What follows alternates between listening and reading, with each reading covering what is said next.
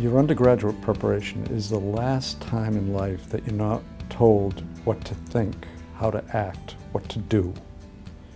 It's a time of exploration.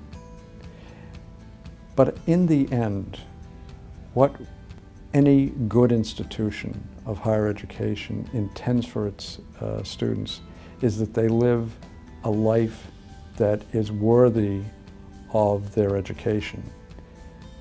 And we have taken that notion, and I think we've done something rather different. We've actually defined what we expect our students will have, and we call it pursuing the life abundant. And we've been very clear, unequivocal about what we think the dimensions of that life abundant are. A life that's rich with meaning, that is not only fun but challenging.